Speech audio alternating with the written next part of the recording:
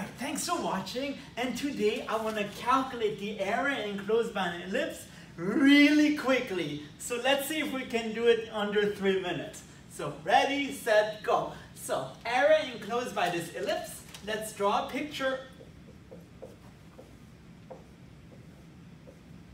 Again, the y-intercepts, you said, y equals to 0, so x is plus or minus 2, and then y is plus or minus 4. Second thing, parameterize. So x of t is 2 cosine t. Y of t is 4 sine of t. Again, hurry, hurry, hurry. And that's because x we wanted between minus 2 and 2, and y to be between minus 4 and 4. So t is from 0 to 2 pi. And then it turns out there's a nice formula for the area of the ellipse. And I either did that or will do that. It equals to 1/2 of the line integral of x dy minus y dx. So where c is this curve here.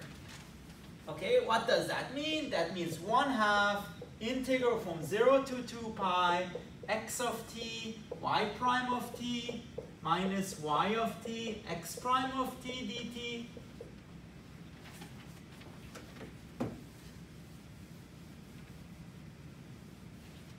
Okay, and let's calculate that. That's 1/2 integral from 0 to 2 pi.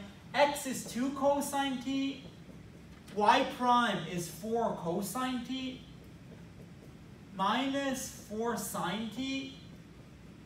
X prime is minus 2 sine t dt. And then lo and behold, it's 1/2 times the integral from 0 to 2 pi, 8 cosine squared of t plus 8 sine squared of t dt.